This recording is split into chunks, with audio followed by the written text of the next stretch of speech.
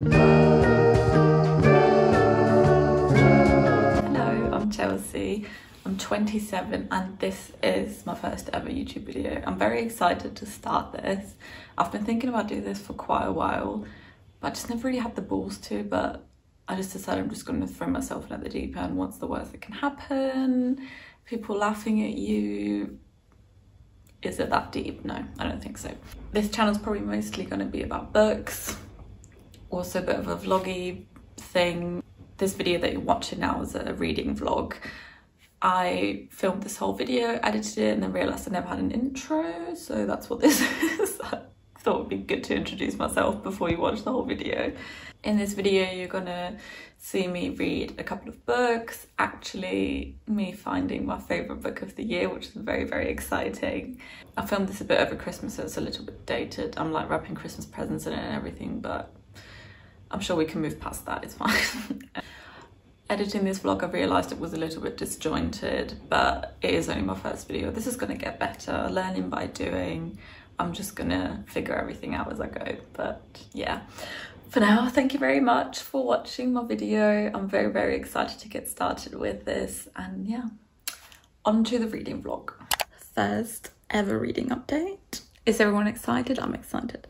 As I said, I'm reading The Idiot. I'm actually quite enjoying it. I just find it quite, it's a bit tedious to read for me anyway. Not because of the story or anything, not because of the book itself, it's just the way that it's written. Not the way it's written, but I'll show you. So this is the first section. No, sorry, this is the first section. This is the second section, just started on page 98. Before this, wait, let me just put the bookmark on. It's gone anyway.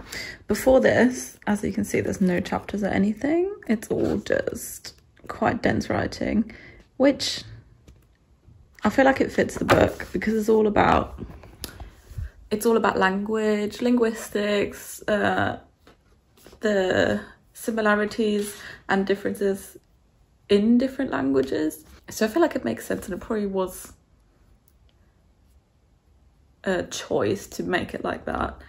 I'm just finding it a bit harder to read. Not hard per se, but it's taking me a bit longer than usual, which is fine.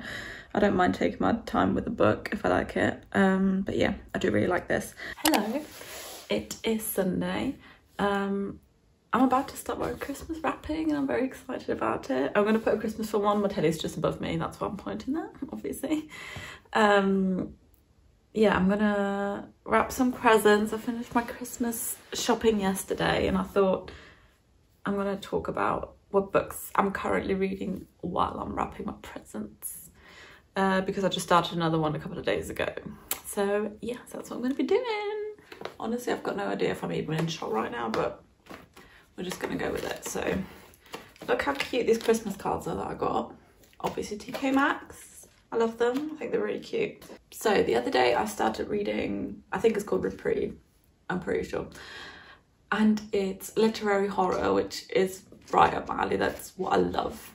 And it's, well, I literally only just started. I'm not really very far into it. And I don't even know that much about the premise, which I quite like. I like going into a book completely blind sometimes. Just, yeah, not knowing anything about it. And what I do know about it is that it's this group of friends, I think.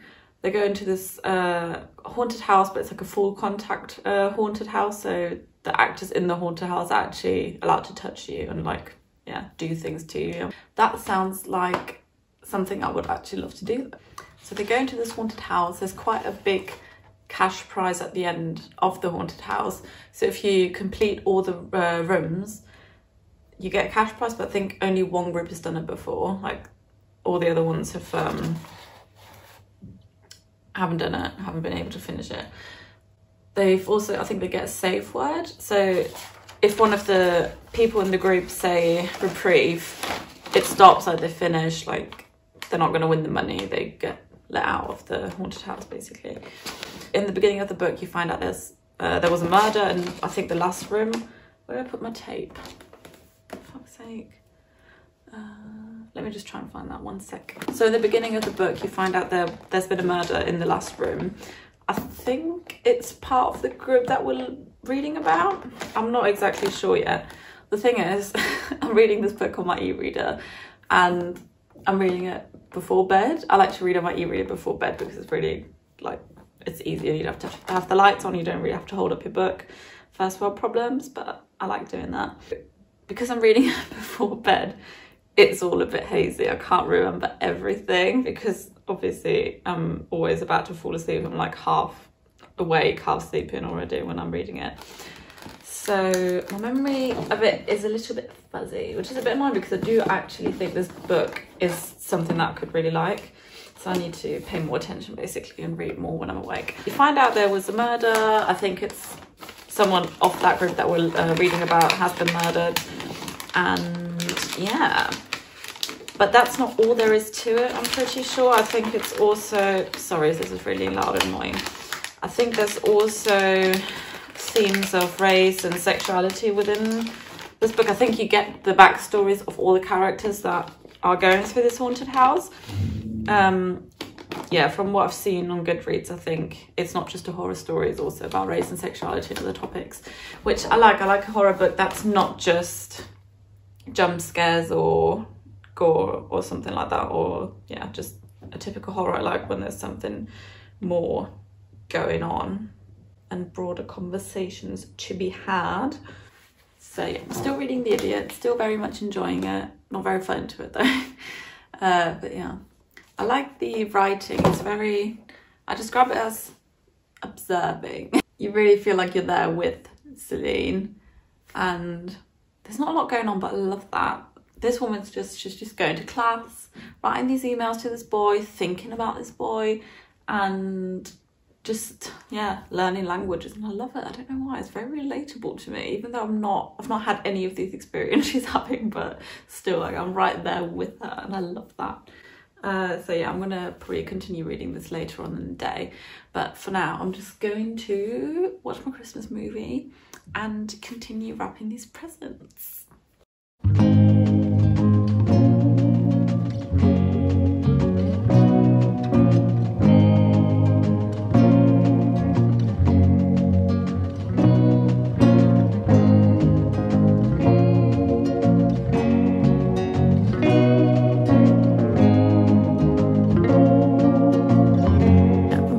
Reprieve.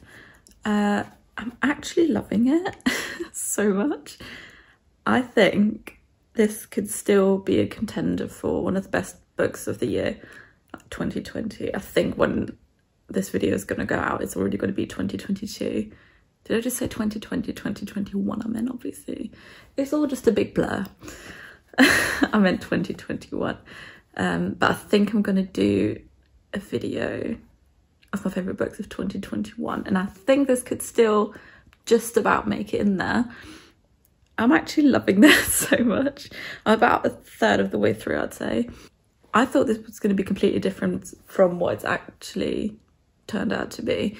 I thought this was going to be like a horror book. I thought this was going to be all about the haunted house, like what the people, like what the team or the group that are going through it, what they're experiencing, like, all, yeah, just the horror of it. I thought that's what this whole book was going to be, but it's completely different. The amount of things we're getting from the haunted house, it's just very small. The amount is very small, which I don't mind. I just thought it was going to be different, but I don't mind this. It's quite tense though, everything that you do get from the haunted house. So the group's going through all these different cells. I think there's 6 in total, and they have to find envelopes in all of them, I believe. I'm only on cell 2 at the moment. This is the chapter that I'm going to start reading in a minute. Cell 2. But most of the book is more about the characters. It's more about the backstories of all the characters, how they're all connected, I'm guessing. I think that's what's going to happen. And basically how what the lead up to them going to this haunted house is, and why they're going there. I love that. I love all of that.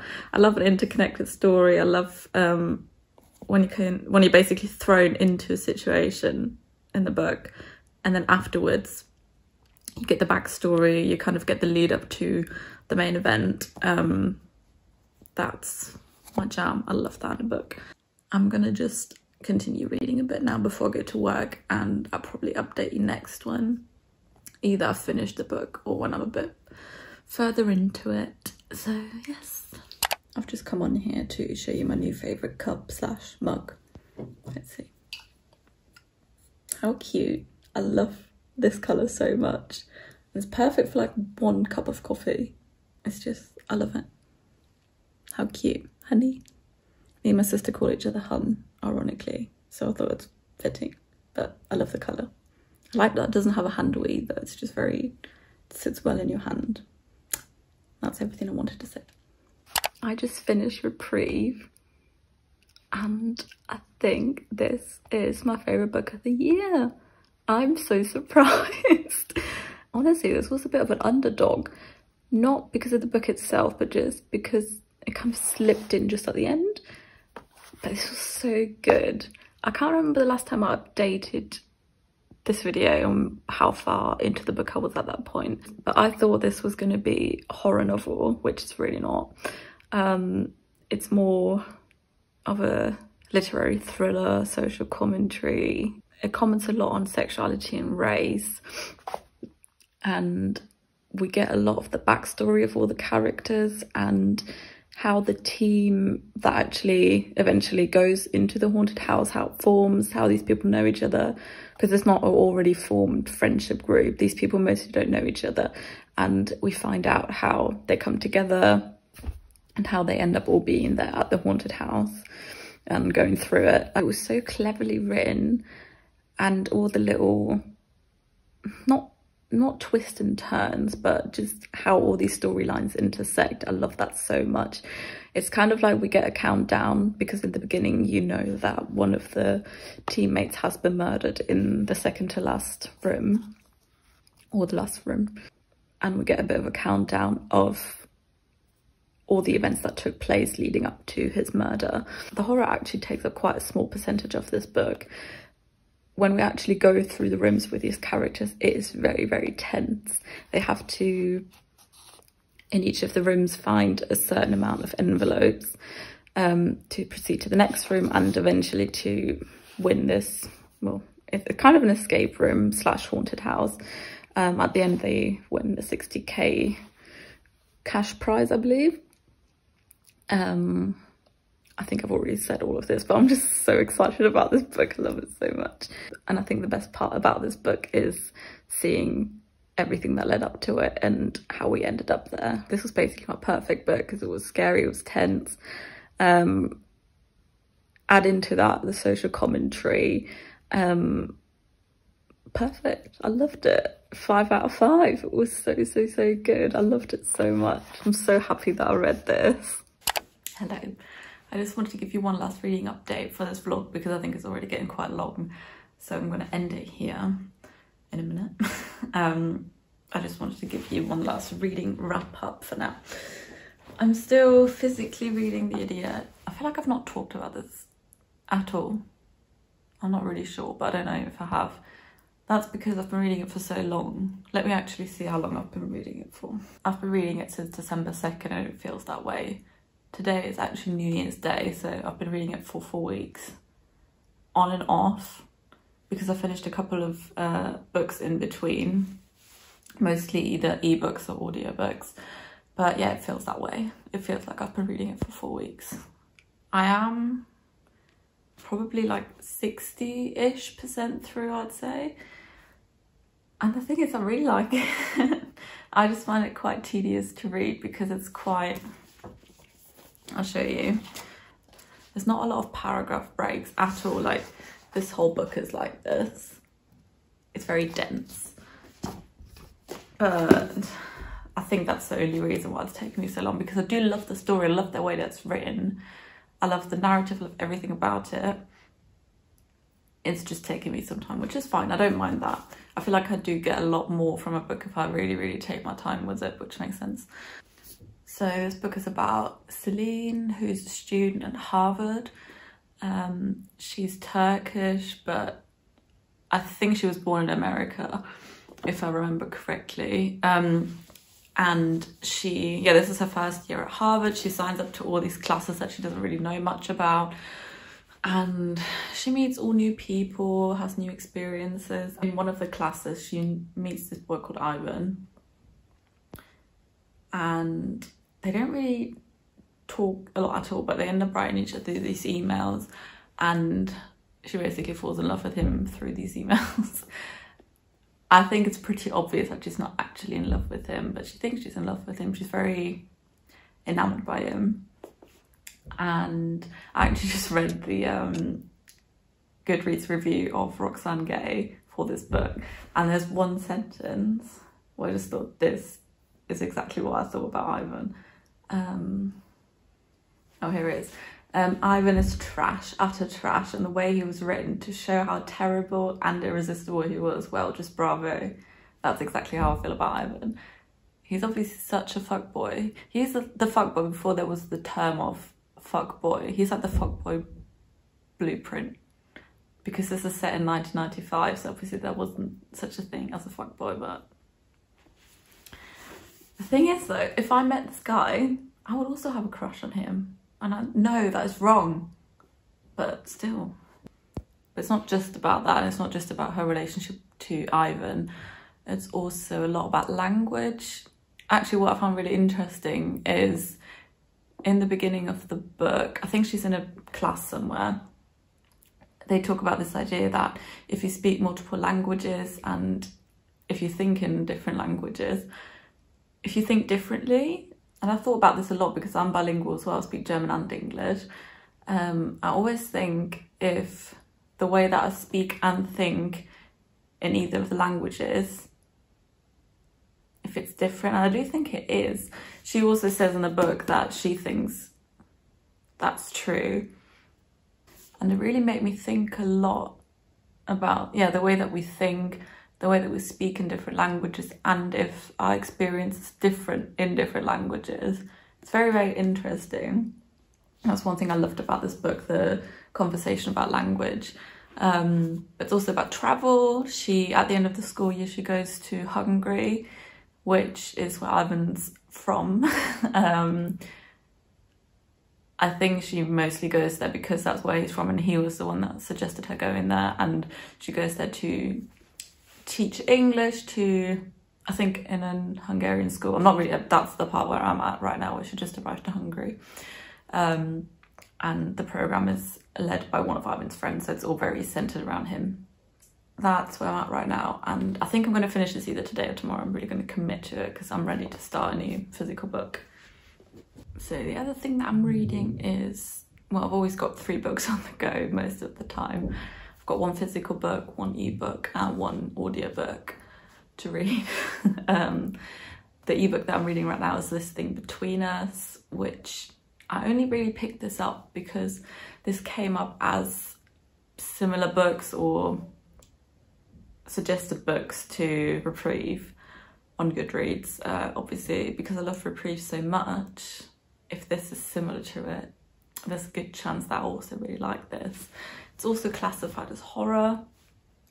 It's about this guy who loses his wife. I'm not very far into it at this moment, like about 10%.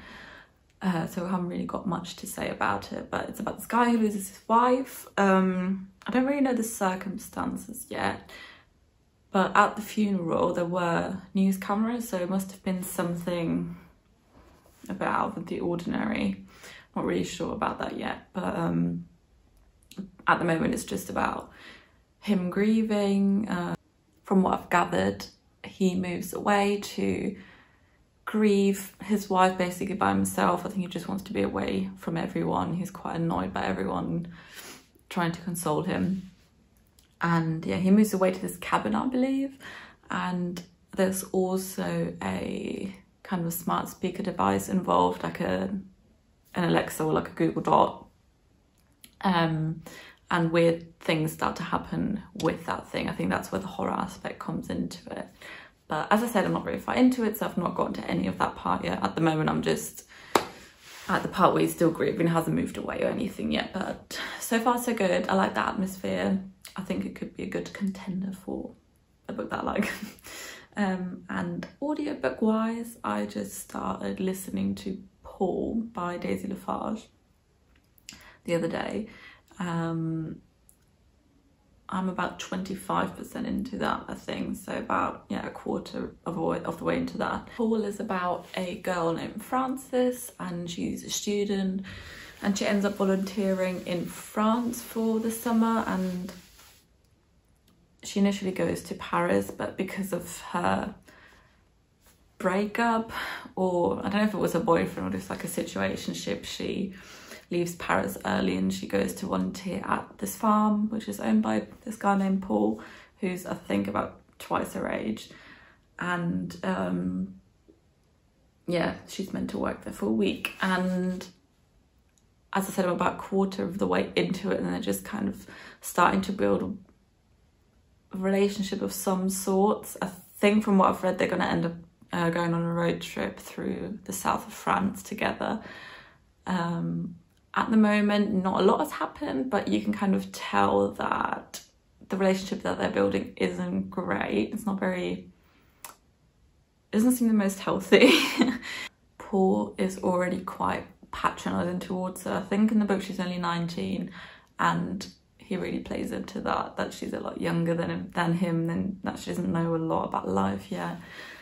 I do think the author writes tension very, very well. This book is very tense and makes you feel a bit uncomfortable at times, but to me that's a sign of good writing. Yeah, I'm very excited to finish this book. I feel like it's going to be one that I'll really end up liking, and yeah, that's everything I'm reading at the moment. Before I finish this vlog, because it is January 1st, I feel like I should, or I want to, do my reading stats. I love reading other people's reading stats. What they've read, how much they read, which genres they read. That's like my favourite thing to watch. So I'm going to do that, but I think I'm going to sit down for that because I need my laptop and everything. So I'll see you in a sec. All right, let's go. Reading stats 2021. Peep the pleasing jumper, if you know, you know. I have read 67 books this year. I always set my reading goal to 52, which is about a book a week. Not about, it is a book a week. That seems right to me. That feels like what I read. Obviously I always end up reading a bit more,